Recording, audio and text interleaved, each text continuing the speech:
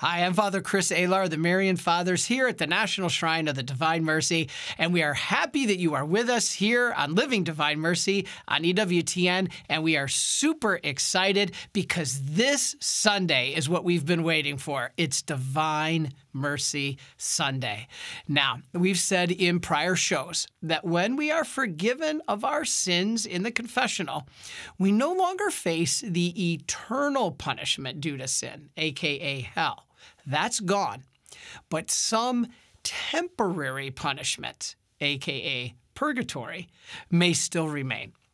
Yes, Christ's sacrifice on the cross was complete and fully redemptive, meaning Christ opened the door to heaven. However, we may still need to clean up a few things on our end before we can walk through that door.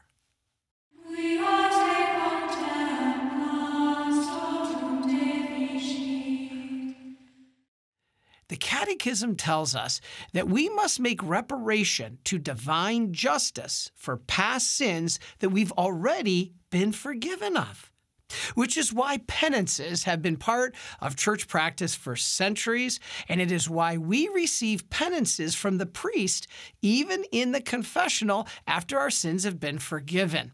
For example, I may be forgiven for a mortal sin like adultery, but if I commit such a serious sin, I may need a lot of prayer, fasting, and almsgiving in addition to being forgiven to make reparation to God before I am spotless.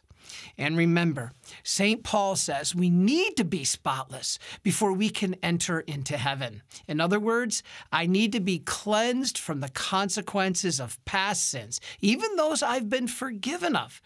This is an example of temporary punishment that may still remain in my soul even after I come out of the confessional, as we said.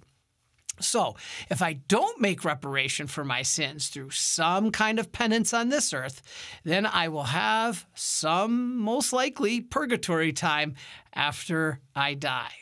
Yes, purgatory is biblical, such as we read in 2 Maccabees.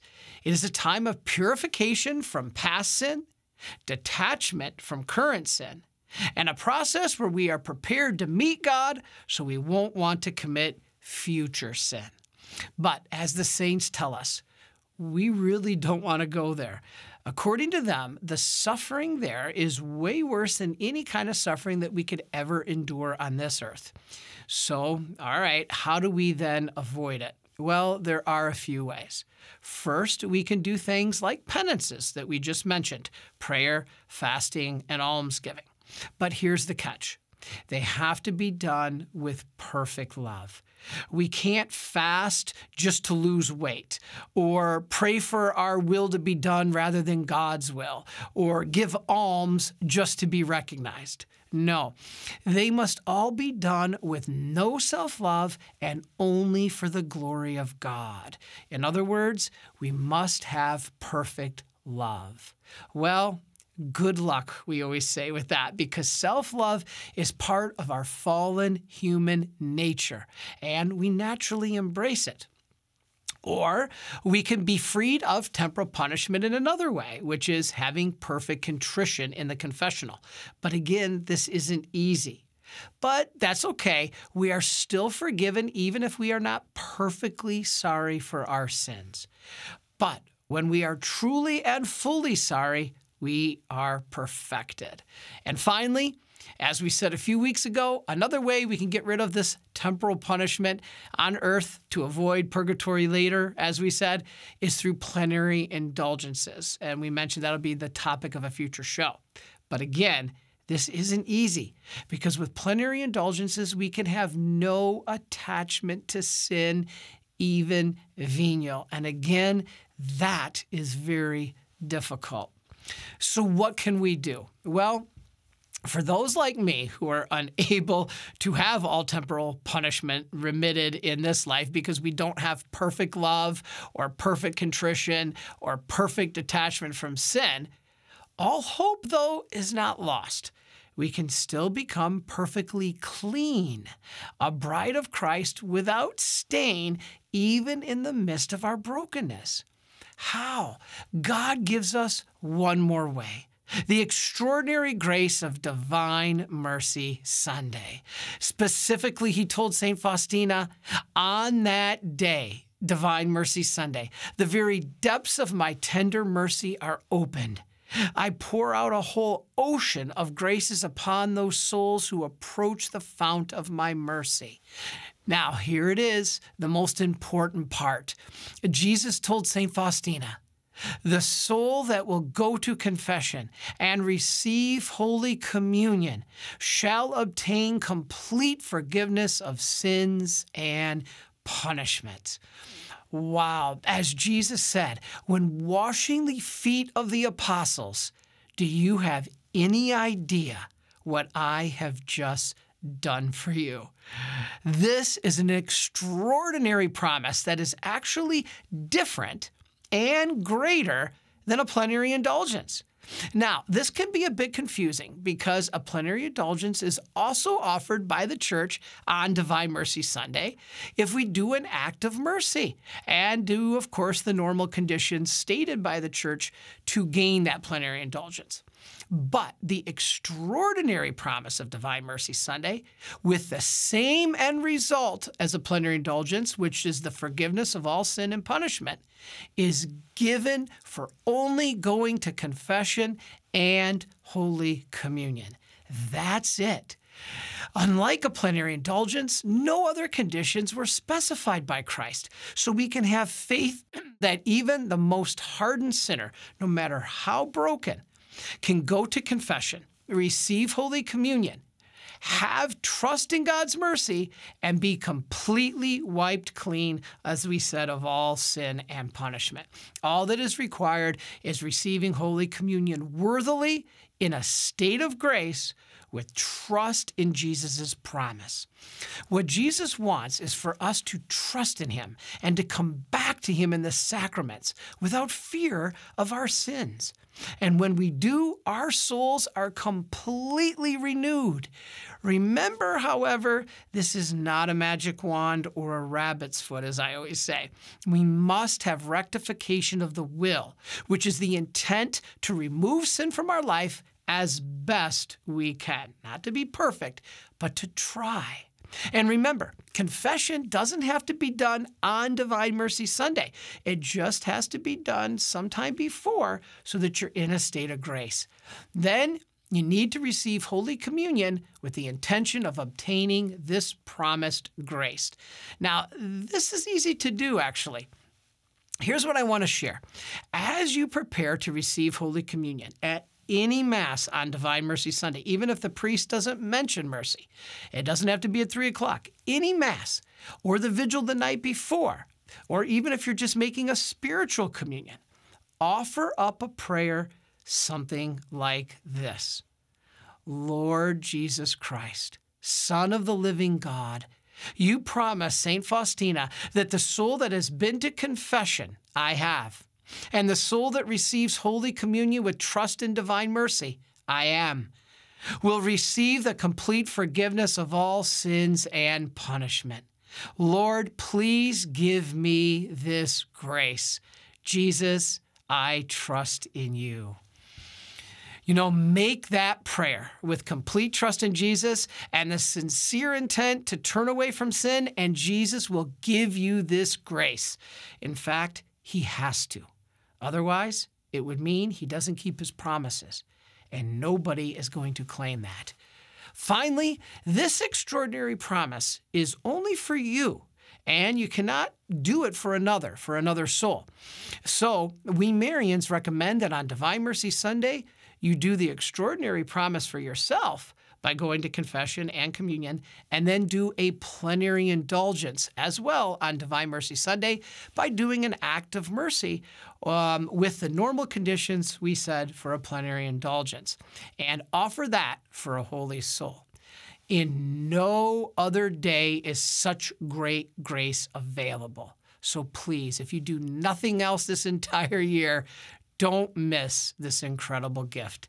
It just may be the most important thing you ever do in your whole life. Now, let's hear a story of a man named Jerry Bauman who gives the needy, those in need of God's mercy, a feast of mercy basically all year long. Let's hear the story of Jerry Bauman. We're all called to love the way Jesus loves, to love and to show mercy. Jesus speaks to the silence of our soul, and we listen. The inspiration came from the Holy Spirit to build a mobile food trailer with Divine Mercy on it. We're able to go where Jesus wants us to go, and we started giving out pizza, prayer kits, and we were able to reach more families, giving them the message of Divine Mercy. You could say Divine Mercy all of a sudden just came alive. Jerry Bauman's trailer ministry, as well as his life, are completely rooted in Divine Mercy. We have this new Divine Mercy shrine in our backyard that I built. So I start my day by going out there before the kids get up. I'm able to sit on the bench and pray, talk to Jesus, talk to Mary. More than talk, I'm able to listen and be quiet and be present to Jesus. The Divine Mercy image, when you look at this image, it's more than comforting. There's so much graces that come from the image of Divine Mercy. Like our Lord has promised, and he told St. Faustina, whoever venerates this image, he will pour out graces to the soul according to his will and what the soul needs. Sitting in front of the image of Divine Mercy is so important in my life. I grew up in a Catholic home. It was my mother that instilled the Rosary and the Chapel of Divine Mercy in our life. We had the image of Divine Mercy in our home. And so what was quietly taking place in my soul, it just comforted me. As I was growing, that calling never left. As a teenager, I kind of rebelled. I was much more into the world, kind of left our Lord a little bit behind, got myself in a lot of trouble. And then I started to hear a lot about Mary appearing around the world. Suddenly, I had an experience of Our Lady, and it was really converting my heart again and coming back to her Son. And so, because of my foundation with Divine Mercy, everything that took place as a young child started to come to the surface again. I asked my mother, I said, "Ma, I kind of remember how to pray the Rosary. Do you have one of those little pamphlets on the Rosary?" And she said, yes. And then I said, "How about the Chapel of Divine Mercy?" And so I was drawn back to the image of the Divine Mercy. And I knew everything that was said to me as a young child, it was time. And so went to confession. I came back to the church. It led me to seeking out our Lord, what his will was for me, how to reach the unloved, the unwanted, and souls who may feel forgotten, which led me into 4 years of doing youth ministry. And it just took me in this whole journey. And our Lord showed me more of what it's like to walk with Jesus on the street. Jerry's ministry work eventually allowed him the opportunity to meet Mother Teresa, where he shared the call he felt to return home to Scranton, Pennsylvania, with the message of Divine Mercy. I was beginning this new Divine Mercy ministry, and she told me, it's so important. The Eucharist is the center of your life. If Jesus is calling you to do this, you need to depend so much on the Holy Eucharist. Participating in adoration is where I get my strength.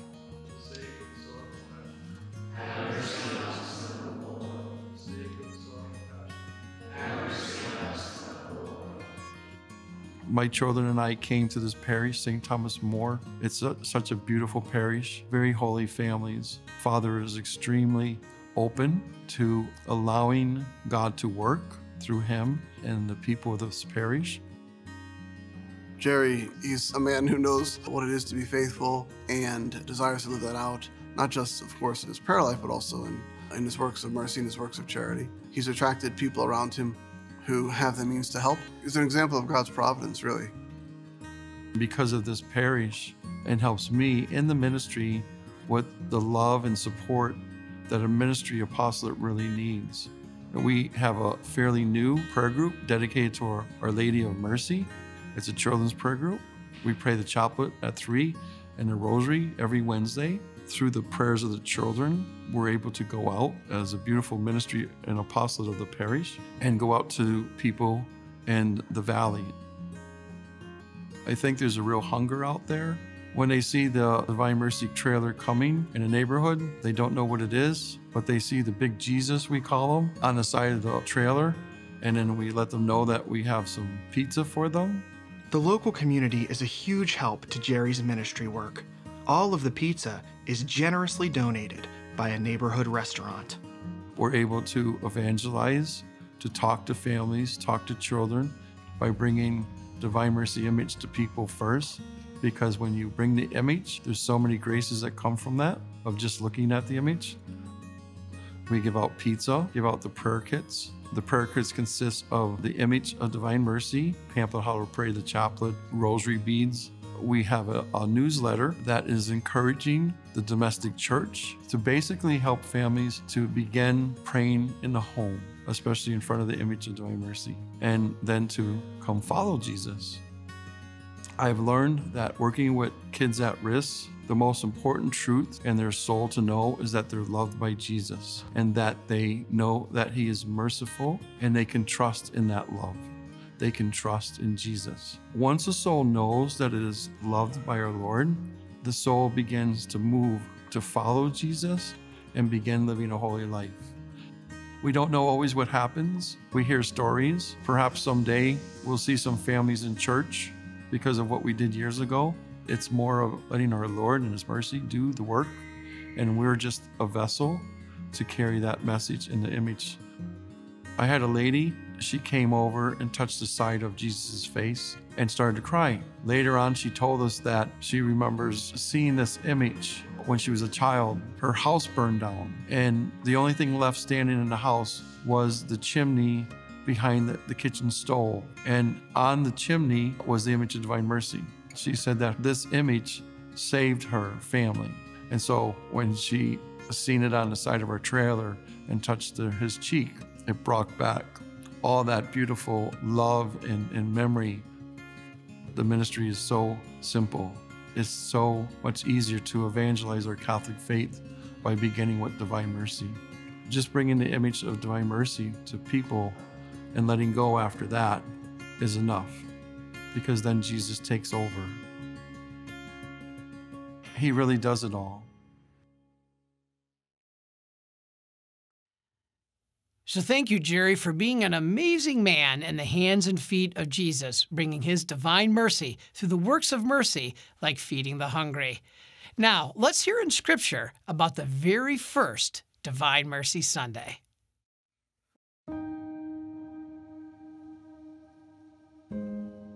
On the evening of that day, the first day of the week, the doors being shut where the disciples were for fear of the Jews, Jesus came and stood among them and said, "Peace be with you." When He had said this, He showed them His hands and His side. Then the disciples were glad when they saw the Lord. Jesus said to them again, "Peace be with you. As the Father has sent me, even so I send you."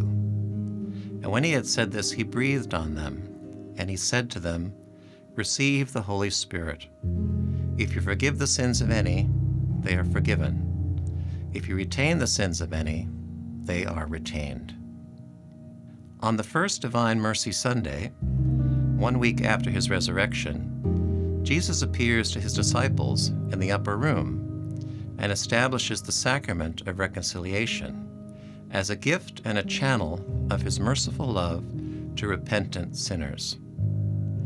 Indeed, in confession, we personally encounter the merciful Jesus Himself if we open our hearts in humility and trust.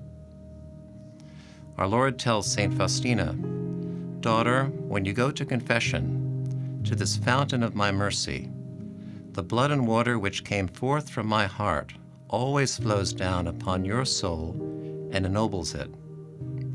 Every time you go to confession, immerse yourself entirely in my mercy with great trust, so that I may pour the bounty of my grace upon your soul. When you approach the confessional, know this, that I myself am waiting there for you. I am only hidden by the priest, but I myself act in your soul. Here the misery of the soul meets the God of mercy. Tell souls that from this fount of mercy, souls draw graces solely with the vessel of trust. If their trust is great, there is no limit to my generosity. The torrents of grace inundate humble souls.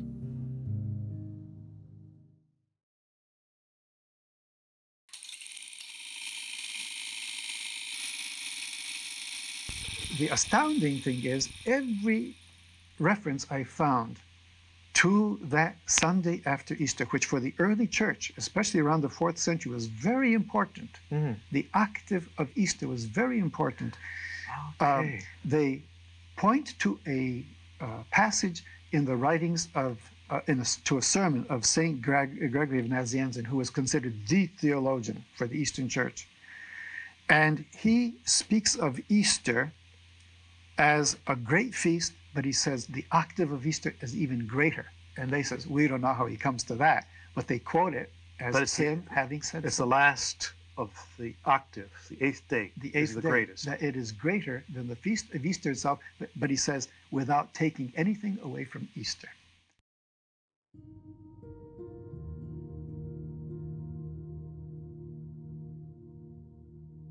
On one occasion, I heard these words, "My daughter, tell the whole world about my inconceivable mercy. I desire that the feast of mercy be a refuge and shelter for all souls, and especially for poor sinners. The soul that will go to confession and receive Holy Communion shall obtain complete forgiveness of sins and punishment. On that day, all the divine floodgates through which graces flow are opened. Let no soul fear to draw near to me, even though its sins be as scarlet. My mercy is so great that no mind, be it of man or of angel, will be able to fathom it throughout all eternity." Now, before we go, we'd like to share with you some interesting clips of Divine Mercy Sundays of the past.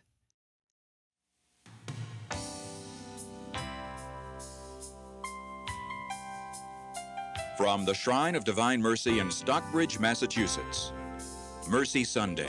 Welcome to the Shrine of Divine Mercy in Stockbridge, Massachusetts, to our celebration of Mercy Sunday, 1991.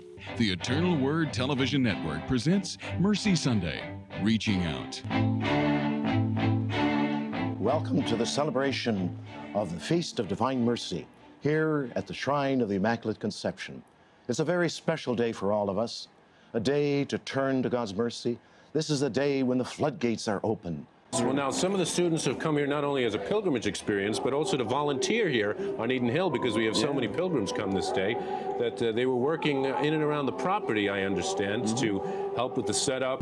As you can see, our flags are at half-mast today on this very special Mercy Sunday, as we mourn the passing of our beloved Holy Father, Pope John Paul II. You see the statue in front of the Shrine of the Divine Mercy. Holy Father said that the canonization and the feast on Mercy Sunday that year was the happiest day of his life, and now he has died on the vigil of the feast. Your thoughts on the connection? Well, he's an actor and a playwright, and you wonder if he didn't stage this too. Go to Brother Chris Alar, who has a special message for us. Thank you, Father Joe. You remember me. My name is Brother Chris. I'm a Marian seminarian. You may remember me from last year's show when we talked about our parish work. This year, I'd like to tell you a bit about our seminarian program. And the thought that, you know, what God really desires more than justice is mercy. You know, human judgment just sees what's on the surface, but God sees what's in the heart. And he sees and loves in us what he sees and loves in his son, Jesus. As an actor, you know, you don't always get to play characters that you believe everything that you're saying. So sometimes I think this is maybe one of the greatest roles. I mean, who knows? God can do amazing things. So maybe there's something bigger than this. But sometimes I think I don't know if I'll ever play a role as deep as spiritual, as loving as this role. This is a very special show today because it's Divine Mercy Sunday during the 100th anniversary of Fatima. And as we'll see, the message of Fatima and Divine Mercy go hand in hand.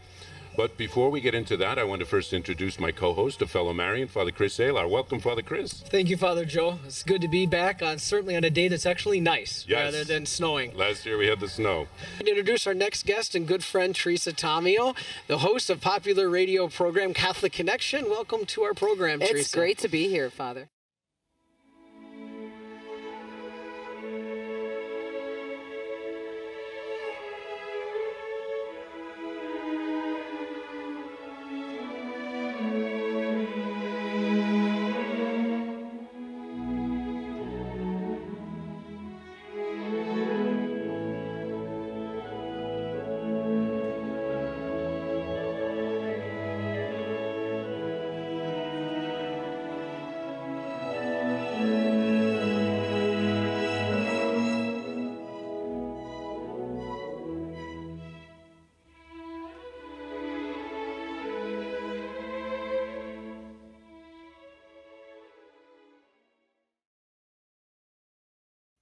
Well, thank you again, everybody, for joining us, and please be with us next week as we have a very special guest.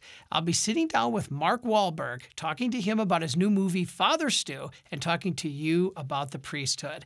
Now, we're excited. Over the last several weeks, we've been preparing you to receive the grace. Coming up this Sunday is Divine Mercy Sunday. Now, if you've missed it, that's okay. You can pick up a copy of my book, Understanding Divine Mercy. It's an easy-to-read resource that will help explain everything that we've been talking about. The information is there right on your screen.